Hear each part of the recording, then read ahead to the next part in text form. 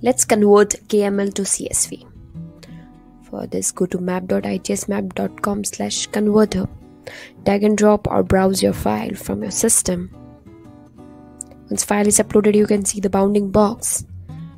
If you want to change CRS, you can change from CRS button. I'm converting into CSV. You can change output CRS also. Convert file.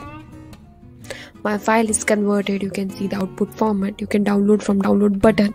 If you want to create a map or publish your converted file, you can click on that. You will be navigated to a new tool. My converted file is published here.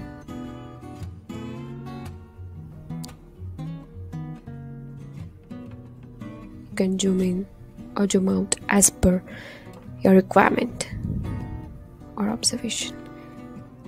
You can add legends, you can add label style, you can style according to your needs. Styling category style.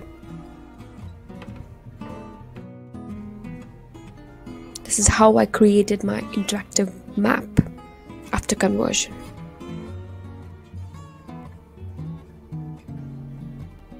You can see the legends.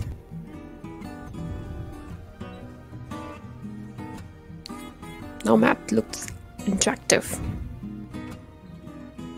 You can show its data table.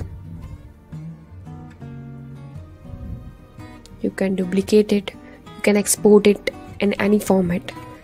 You can share. You can print your map.